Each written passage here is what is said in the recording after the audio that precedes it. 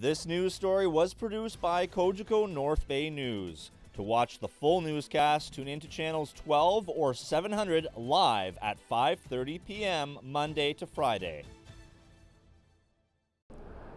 From Laurier to 3rd, from Hammond to Ferguson, that is the general geographical area the North Bay Police Service responded to over this past weekend to reports of thefts from vehicles. In all of the occurrences, the vehicle was left unlocked. People that are going into, or a person going into unlocked vehicles, so they're looking for anything that they can take.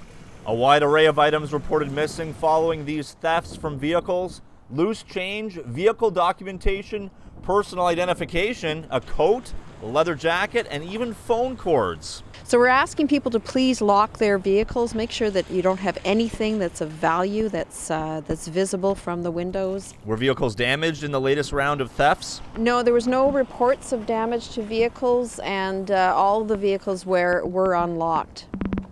So it goes without saying, lock your vehicles and secure your valuables. Yes, make sure you take your valuables out, like don't leave them in plain sight, and yes, lock your vehicles.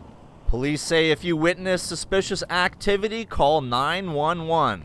Reporting for Cogeco North Bay News, I'm Clarke Heipel.